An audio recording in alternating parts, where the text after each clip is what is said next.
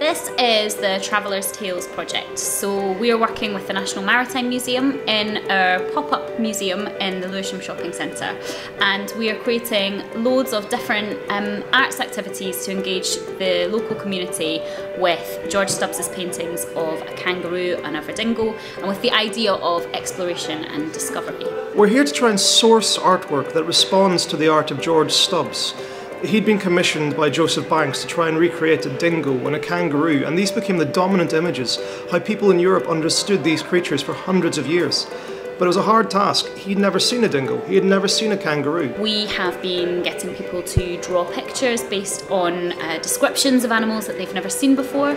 We've been taking excerpts from Joseph Banks's diaries and getting people to make poems out of the words there. From Banks's journal, people have created poems by cutting out and manipulating sections. And we have recorded various people and mashed them together so that they have a little line each. Cropped closer with the first daylight. Show reflections. Their eyes were given ornament appearance, cloudy and settled, which they gave to us in return.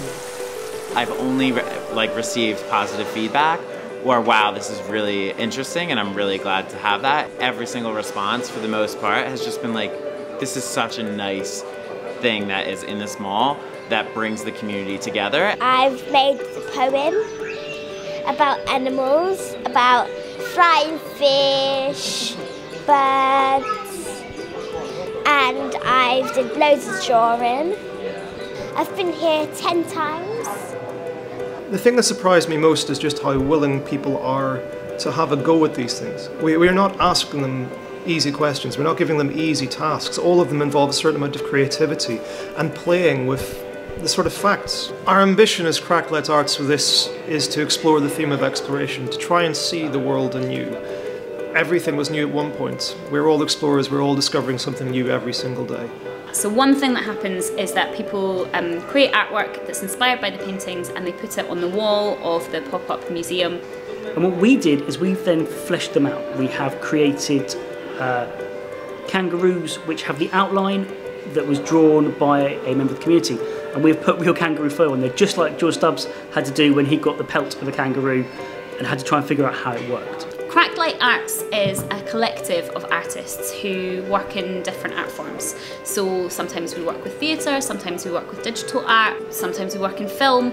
And what this project is doing is giving us a chance to mesh all of that stuff together and play with not just the separate strands of our practice, but also how they can interconnect. One of the things that Cracklet Arts hopes to accomplish in this residency is that we are hoping to try and generate a augmented reality, some kind of gallery that we can superimpose upon the Queen's house. So people can go and see the art by Stubbs, by great artists of the past, but also see their contributions, their interpretations of kangaroos and dingoes and the wonderful wildlife Australia in that place.